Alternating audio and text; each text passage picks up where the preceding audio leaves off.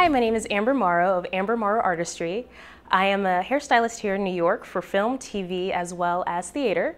And I'm very excited to share with you tips and tricks of things that I've picked up along the way and show you different ways of styling your hair. For today, we'll be needing a flat iron and your hair. That's it.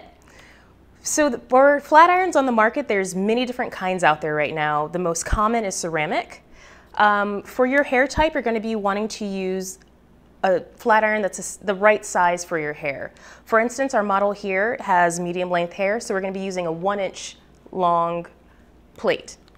For shorter hair, you can use a 1/2-inch plate, and for longer hair, you could use 2 inches.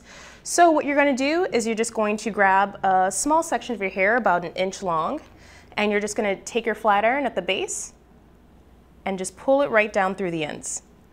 You can also ask your current hairstylist on what type of flat iron that they use or what type they recommend for your hair.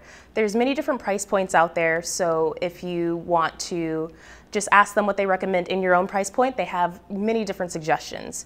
Many major salon brands out there also carry their own brands as well, so if you have a brand that you like and you trust, you can also look for that.